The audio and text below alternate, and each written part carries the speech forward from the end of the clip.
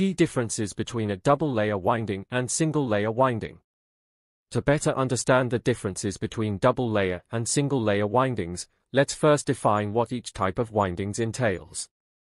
Double-layer windings are a common configuration used in electrical devices like transformers, motors, and generators.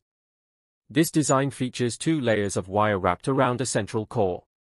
In contrast, single-layer windings represent the most basic form of winding used in similar electrical devices.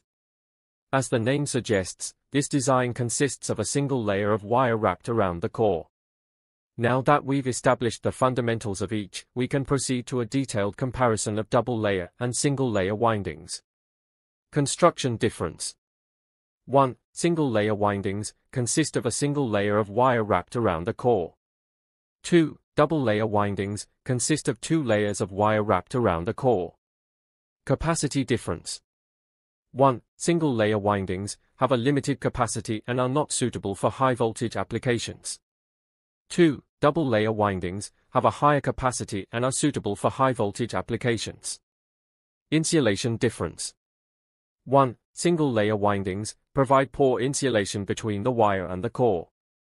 2. Double-layer windings provide better insulation between the two layers, reducing the risk of electrical shock. Complexity difference.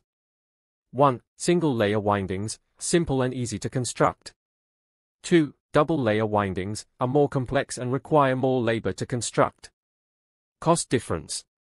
1. Single-layer windings, less expensive than double-layer windings.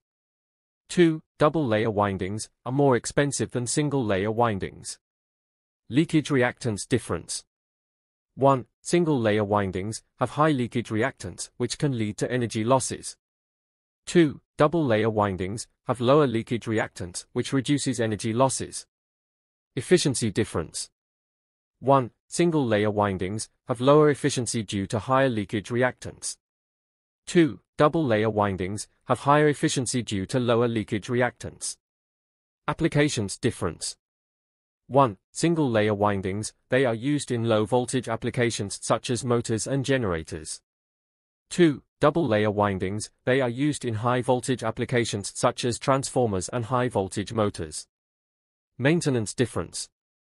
1. Single-layer windings, they are easy to inspect and maintain. 2. Double-layer windings, they are more difficult to inspect and maintain. In summary, double-layer windings offer higher capacity, better insulation, and lower leakage reactance compared to single-layer windings. However, double-layer winding are more complex, expensive, and difficult to maintain. If you like this video, of which I know you do, be sure to smash that subscribe button and hit the notification bell, like, share and comment. I'll see you in the next video. Tegris_Empire 001